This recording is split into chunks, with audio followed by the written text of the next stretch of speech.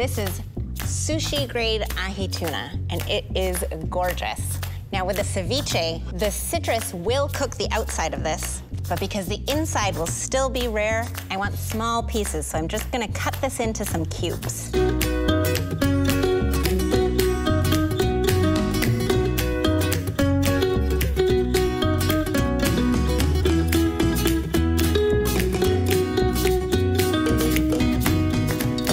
Typically in a ceviche, you add avocados, onion, and cilantro.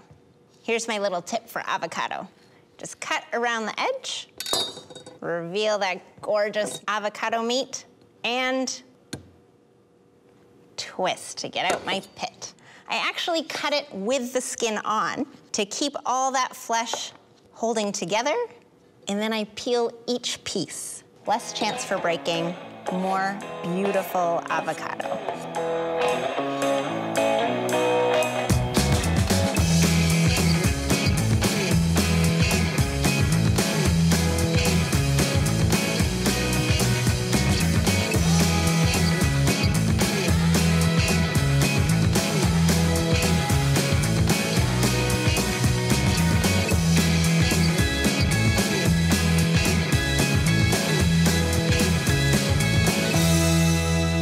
Japanese flavors, Ponzu.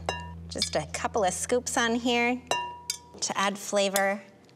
And really, this doesn't need much time. Already the acids are working on the tuna. I can see that it's changing color a little bit. And I could let it rest for a little while longer in the fridge, but since I'm using such great quality tuna, I'm gonna eat it right away. Check out these colors, so pretty. Yum. I'm just gonna garnish with some black sesame seeds. That color contrast is gorgeous. And of course, the final touch, piece of cilantro. Time to eat. Piece of avocado, a piece of tuna, a piece of cilantro. Perfect bite.